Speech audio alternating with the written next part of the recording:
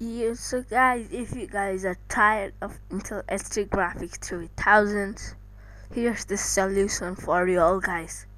Just keep watching on this video and we are starting right now.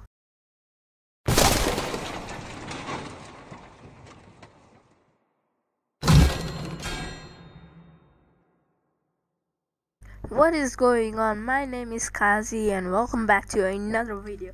And if this is your first time here and you want to learn how to upgrade your graphic cards, upgrade your PC, just to make a game, just get a gameplay, enjoy the gameplay, game tips and tricks for my channel, then definitely go ahead and subscribe and hit that bell icon so you guys don't miss anything.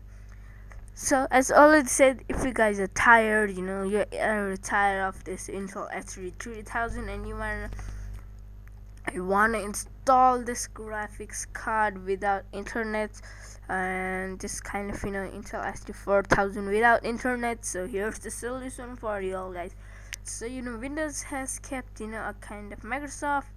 Windows has only kept Intel HD graphic. I'm very sorry there. So Windows has all the when you are installing the window, your graphic cards will be detected automatically. Your graphic cards will be detected automatically, and so here's the solution. Your graphic card will install be there will be a lot of version of graphic cards in your Windows and other stuff. So there will other HD thing and everything. So I'll just type of control panel and just open up your control panel, desktop application, just go into hardware and sound, and just go to device manager. So as I told you before, that you just gotta do up is just right click on this and click on this update driver.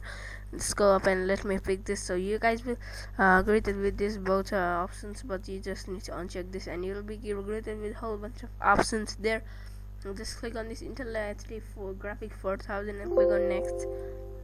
Actually, I'm doing this tutorial on my laptop, so I can show you all of this but usually I just YouTube up in my computer, all of those, and you are good to go now. So this is working out, and just click on run and just type on gxdiag and wait some time, and just so you guys can see of this your a whole bunch of options, and the name is Intel HD graphic 4000 and we are good to go now. It's just everything is done. Next page, nothing. So now this will do for this video. Hope you guys enjoyed this video. Make sure to leave a like, and if you like this video, definitely don't forget to subscribe to, and I'll see you guys later. Peace out.